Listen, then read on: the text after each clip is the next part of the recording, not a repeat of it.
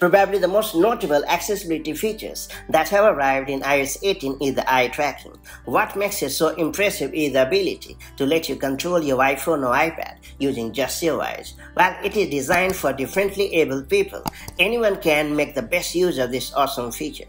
If you wish to use this new accessibility feature, let me help you get started. First and foremost, you have to open the Settings app on your iPhone. Now scroll down a bit and choose Accessibility.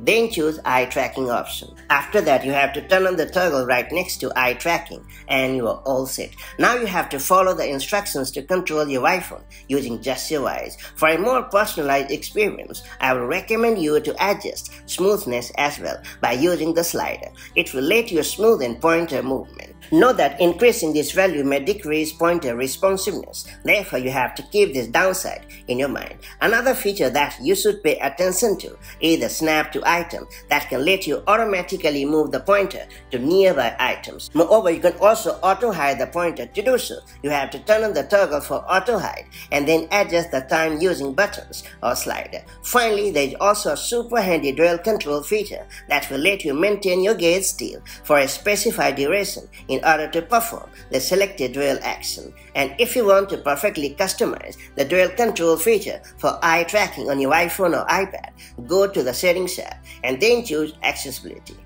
After that, you have to select Touch option that is located under Physical and Motor section, and then select Assistive Touch. And after that, you have to activate dual control and then fine-tune it to your liking. And that's pretty much it. So that's how you can easily set up and use eye tracking in iOS 18 or later. If you found this video helpful, do like and share it, and I'll see you in the next video with more such handy iPhone tips and tricks. Till then, stay safe and have a good time. Bye-bye.